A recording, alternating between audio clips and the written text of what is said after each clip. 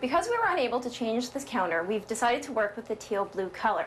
We've picked it up on the towels and added a nice punch of orange. In the shower, we've worked with these decals from Paintless Designs, which are fully waterproof and add a great punch. We've added a fresh new white shower curtain. We've also kept the metals throughout the bathroom the exact same stainless steel finish. Now, because this room is so small, we hung a full-length mirror over the door so he could check himself out before he goes to class.